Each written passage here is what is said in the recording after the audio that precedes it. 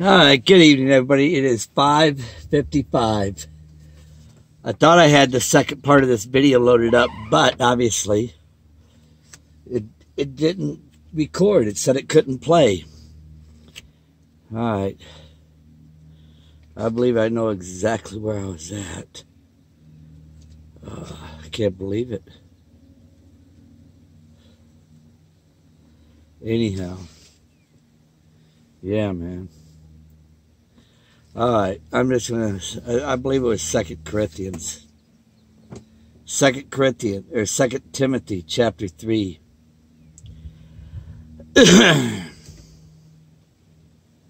Okay, 7. I believe this is the page we're on, 7. Got a nice little rain cloud above us. Some blue skies and a whole lot of something else up in there. Anyhow. This know also, this is 2 Timothy chapter 3, that in the last days perilous times will come. Boy, are they ever, huh? For men shall be lovers of their own selves, covetous, boasters, proud, blasphemers, disobedient to parents, unthankful, unholy, without natural affection, truce breakers, false accusers, incontinent, fierce, despisers of those that are good. Traitors, heady, high-minded, lovers of pleasure more than lovers of God. You guys, yeah, when people saying future sins and everything, lovers of pleasure, okay? That's ungodly. We know in the scriptures it says that God doesn't change. He's the same from the beginning to the end of scriptures, okay? To the end. So, what has changed in the last 50 years in the churches? You know what I'm saying? It doesn't take a rocket scientist to see. The church has changed. God doesn't change. All right? Jesus Christ coming here to do what he did. God's still against sin. Okay? There's just no more sacrificing an animal every time you do it. We repent through Jesus Christ. That's what we do. He made a way for us. We repent of our sins. And it says, if that seed takes root, you'll sin no more. When that seed takes root. But, I mean, one only has to look around to see the evil in the world, to see how bad it is today. Okay? Because obviously, people, like it says here, lovers of pleasure more than lovers of God. You know? Okay, you guys, Galatians chapter 6. Be not deceived, God is not mocked. For whatsoever a man soweth, that shall he also reap. Okay, you can count on it. For he that soweth to his flesh shall of the flesh reap corruption.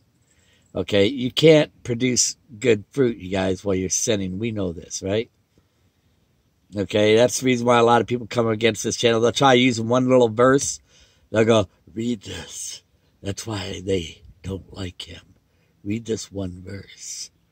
And I'm going to go, well, let me come back at you with the whole book.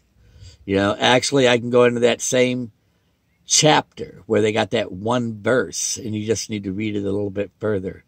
And it'll tell you exactly, you know, not sinning. You guys, that's why I said I've been talking to people in these churches today, and they don't know scriptures at all. Nothing. That's because they've been listening to one man in the pulpit telling them what they wanted to hear for a long time, for a whole long time. A lot of people left the churches because they got fed up of it, not liking what they were hearing.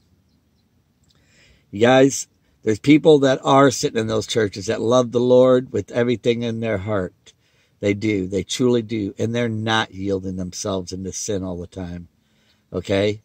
But don't think the tares aren't in there with you, because they are. Okay? He that soweth to the flesh shall also of the flesh reap corruption. But he that soweth to the Spirit shall of the Spirit reap life everlasting. So you see, when you have lust of the flesh, that's your future sins, you guys. Don't make no mistake about it. Let us not be weary in well-doing, for in due season we shall reap, if we faint not. Don't let these guys deceive you with their whatever they're doing, okay? I just say whatever because to me it's all nonsense, what they're doing. They're not even getting into scriptures. You know what I'm saying? It's crazy. John 10:10. The thief cometh not but to steal, and to kill, and to destroy. I have come that they might have life, and they might have it more abundantly. Now let's dig into that word a little bit more. More abundantly. We know if we read scriptures, it says this life ain't but a vapor. Just a vapor. That's it. So all we need to do is stay steadfast in Christ, because you know where that abundant life is? It's an eternal life. Okay? But even in an eternal life, we stay straight on that path and living according to the way Christ told us to live, and be content in what we have today. Okay? Because, you know, these people that sought these things of this world, they're not going to enjoy it. It's going to soon come to an end. You know, it's going to be a rude awakening for them. Okay? Strive to enter in at the straight gate, for many, I say unto you, will seek to enter in, and shall not be able to. That's Luke 24. Okay? Many, you guys, few people are going to escape this. Make no mistake about it. You know? Jesus said many are going to bang on that door saying, Lord, Lord. You know, let me in.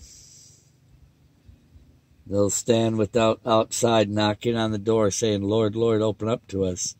He'll answer and say unto them, I never knew you. Where'd you come from?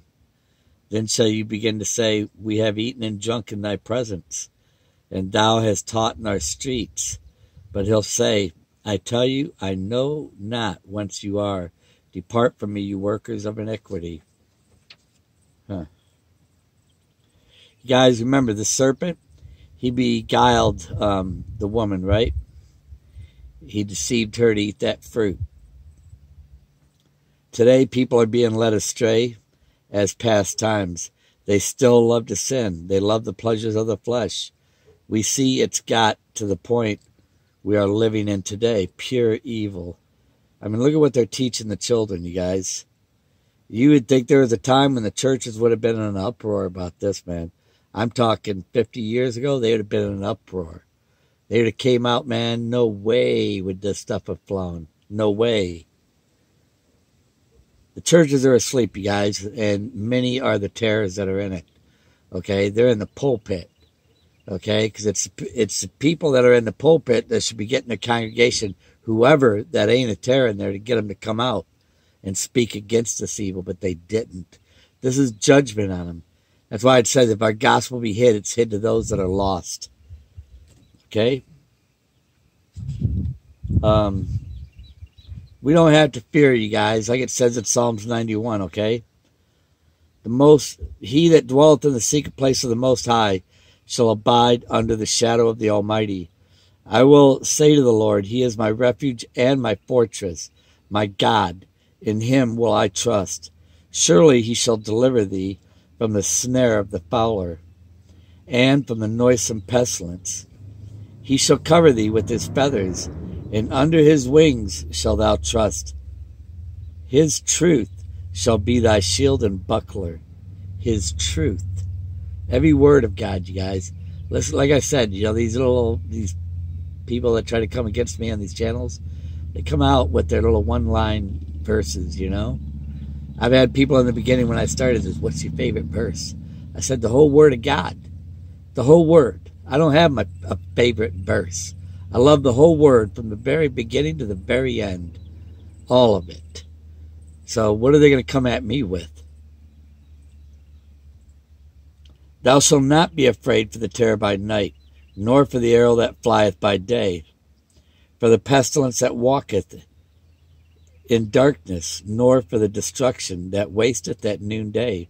1,000 shall fall to thy side, and 10,000 at thy right hand, but it shall not come near thee.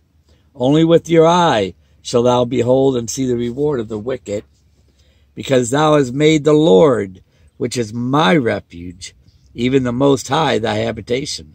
There shall no evil befall thee, neither shall any plague come near thy dwelling.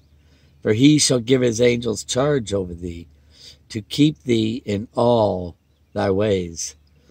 They bear thee up in their hands, lest thou dash thy foot against a stone. Thou shalt tread upon the lion and the adder, the young lion, and the dragon shalt thou trample under foot. Because he has set his love upon me, therefore I will deliver him. I will set him on high, because he has known my name. He shall call upon me, and I will answer him.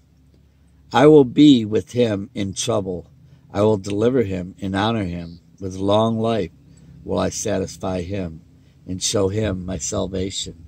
You guys, we have a loving God, our Lord and Savior Jesus Christ, man. You know, look at what he did for us, you know. And to me, when I hear these people with their little future sinning, it's an insult. To me, it's an insult. It's a disgrace. Okay? It is. It's a disgrace. You know, it's lovers of this. Why do you think it says, James 4:4, love not the world, nor the things that are in it? And those that love it are the enemy of God. So these future sinners, who do you think they are? They're the enemy of God. You know? Listen, if you sin, repent. I mean repent. And if you can't repent, that means you probably lost your conscience. Your conscience is seared. And if that seed takes, you won't want to continue in sin. And if you're truly picking up your cross, following Christ daily, there ain't no way you're going to sin. Matter of fact, you're going to come up out of this world and you're not going to want no part of it. Your spirit's going to be groaning to get out of this place because you see the evil and the filth that's in it every day. There's no way you're going to want to get involved with this. And you'll know those who are seeking the Lord versus those that are of the world. I clearly see it today. 2 Peter 3:9. The Lord is not slack concerning his promise, as some men count slackness. He is long-suffering towards us, not willing that any should perish, that all should come to repentance. That's 2 Peter, man. It's talking about repentance, okay? Like I said, all they can come at me with is a little one-line verse here and there. It's weak. They're wasting their time, you know, trying to come against me on this channel like it's going to stop me. Man, I got the whole Word of God. I can come against anything that they throw at me. Anything. The whole Word of God. You guys, a lot of people out there that don't know it. That's why we have to be a witness. We have to be that light so people can see it. When we were just over at Sister at Christ's house, Cynthia, we told Amanda, you got to be the light, man. Be the light. And then Cynthia looked at her children and she goes, you need to be a light and you need to be a light. She goes, you guys need to be lights everywhere. Light up everything everywhere. Let everybody know who you are. John 8:12. Then spoke Jesus again unto them, saying, I am the light of the world. He that followeth me shall not walk in darkness, but shall have the light of life. Matthew chapter 24, verse 12 on down. And because iniquity shall abound, the love of many shall wax cold. I want to remind you guys, it's not going to be popular to be a Christian in these last days. And you're going to see more and more hatred. This is a spiritual battle, and you're going to start seeing it more, materializing even more.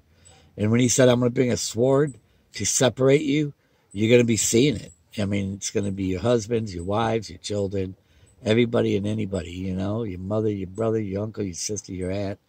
I mean, the closer we get, and this is going to see people that you never would have thought. They're going to denounce even the Lord.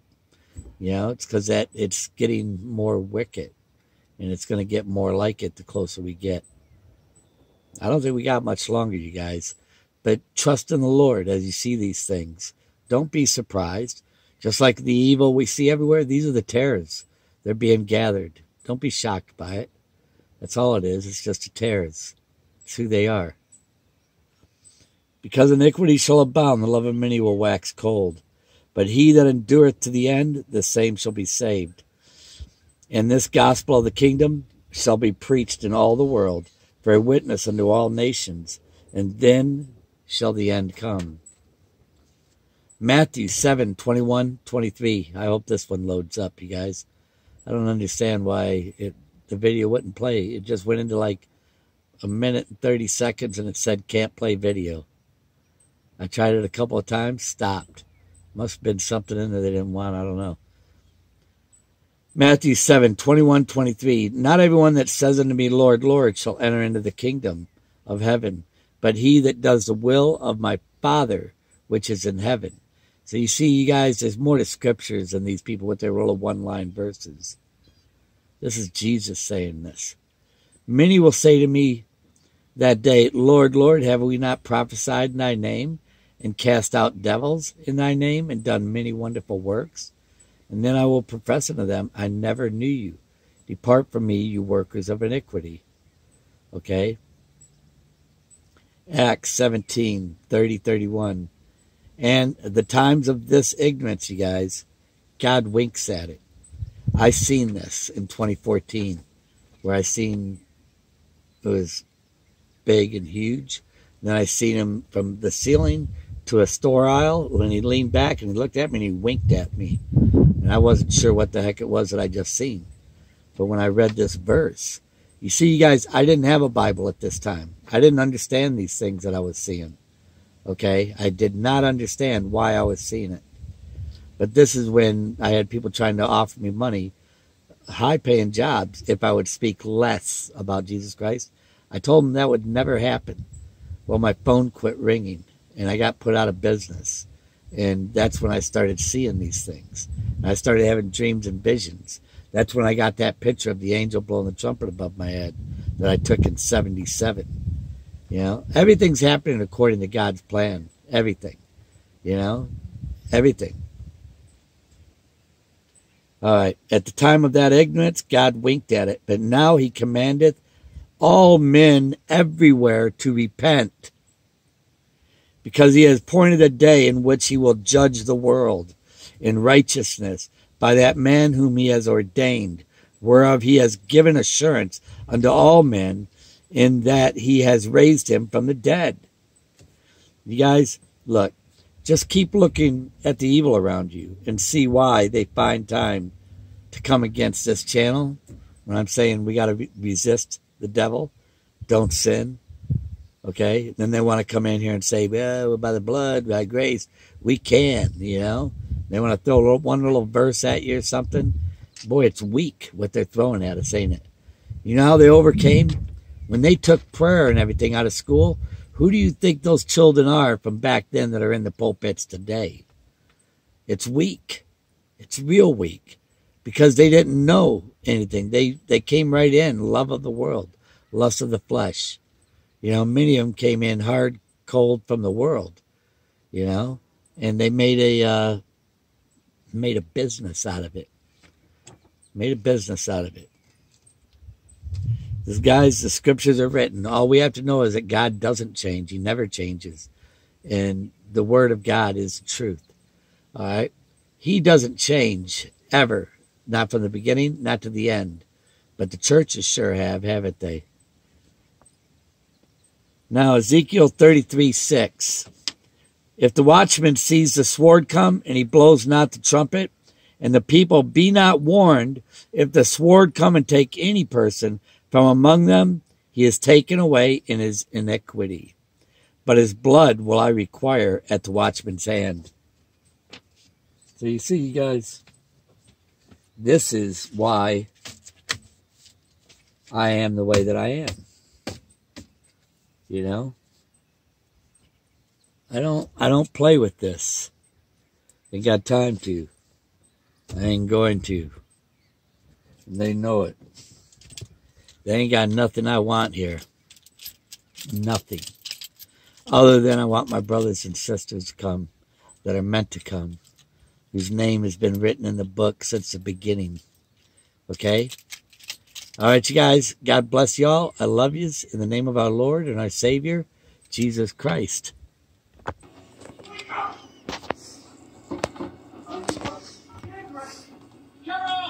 759 Sector C.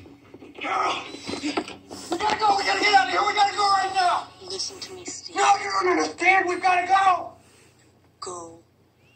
Where? No, we gotta go. What the hell are you talking about? Steve, this is important. Go where?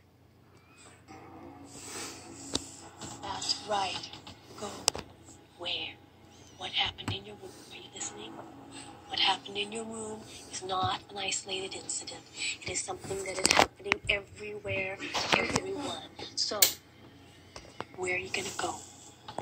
Where are you gonna run? Where are you gonna hide? Nowhere. Because there's no one like you left. That's right.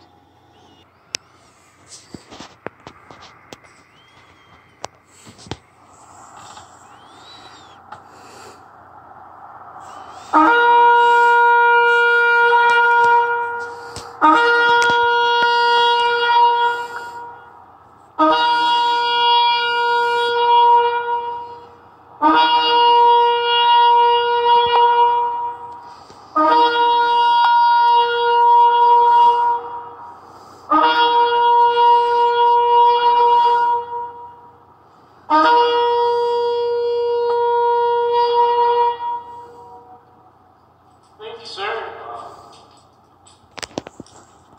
Be ready for Jesus, brother. He's coming. The church